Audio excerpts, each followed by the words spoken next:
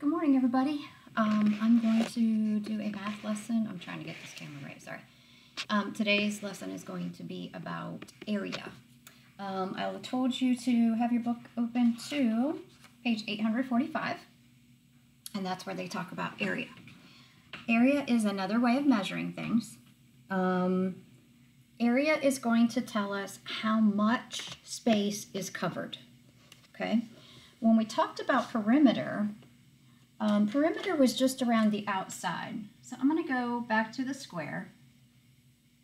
Okay, and perimeter, we talked about if this was your yard and you wanted to keep your animals in the yard, you would want to put a fence around the outside.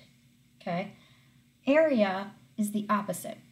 It's all the stuff inside the shape. Okay. If you were putting in a fence, you wouldn't want to put it around the object. You're just going to go around the outside. Area is going to fill it all up. A great example of area is putting carpet down on a floor. You don't want the carpet to just go around the outside of the floor, just a little strip around the edge. You want it to cover the whole floor. So area is covering all of it. To find that, we have to do whatever the length measurement is times the width measurement. Length times width, okay? Now, if it's a square, we know that all four sides would be the same. So if I say this is 5 feet, then we know the top, the right, the bottom, they're all 5 feet also. If this is my length of 5 feet, then the width will also be 5 feet. I do 5 times 5, and we get a total of 25 feet. Now, area is showing me all the distance, all this amount inside, and so we call that 25 feet square. Okay, why do we do that? Well, if you look over at your math book on page 845, the example they have, sorry, I'm still trying to figure out this camera, they show you the rectangle there is 10 feet by 5 feet, and all of it is covered with squares. So when we're measuring the inside, we're going to measure how many of those squares would fill up that space. So if I have 5 feet here, that means I would have 5 squares across, 5 squares down. Okay? And if I counted all of those squares, I would get 25. Okay?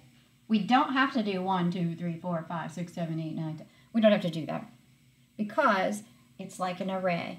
If there's 5 this way and 5 that way, we can multiply those out and get 25 feet. Let's do the example that's on page 845 with that rectangle that has 10 feet and 5 feet.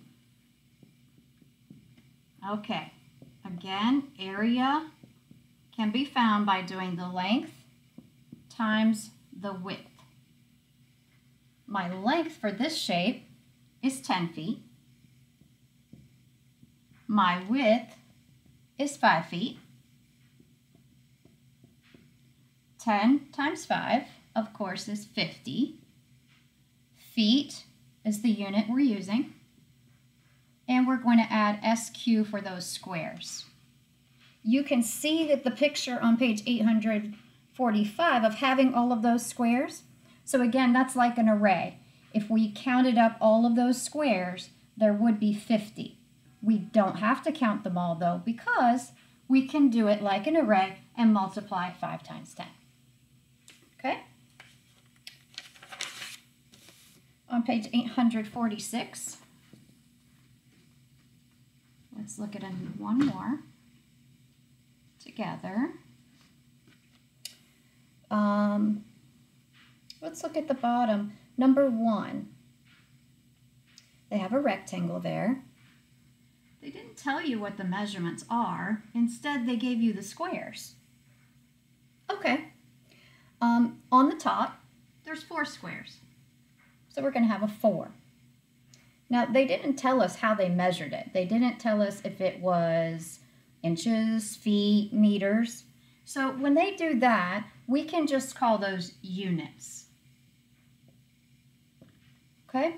Whatever unit they did use, we could stick that in there. But right now, it's just a unit. Going down the rectangle, we have, let me make sure I get my number right, 8 units. I'm just going to put a U on that one. Length is 8. Width is 4. 8 times 4 is 32. This time we're using units squared. Okay? This labeling is important with area. Okay? We have to stick that in there. Otherwise, we don't know what we're doing. Is it 32 bowling balls? 32 bananas? 32 orangutans? I don't know. Okay? So we need those that measurement so we know exactly what we're talking about. Almost always they're going to put in some measurement. Inches, feet, meters, whatever. Okay? One other thing, when it comes to the length and the width, which one's which, Miss Dawn? I don't, it doesn't matter. It really doesn't. As long as you're getting each of the 2 measurements that they gave you. Now, if you do 8 times 8, that's not going to work. 4 times 4, that's not going to work either. You need one distance and the other distance that would make the length and the width. But it doesn't matter if you do 8 times 4 or 4 times 8. Okay? Let's try one more. Number 2 looks really easy. It's just a little square that has 3 yards as its measurement. They even gave you 2 of them. 2 of those measurements. We don't really need them because we know squares, all the same. Okay, length, 3 yards. Width, also 3 yards. 3 times 3, 9. Yard is our unit, and because we're doing area, don't forget this, squares. All right, it's really that simple, guys. Your assignment is to do page 849 and 850. Again, you can either type your answers into a Google Doc or take a picture of your pages and send it to me. I got it both ways yesterday, and that seemed to work really well. If you have any questions, just give me a call. Text me, whatever.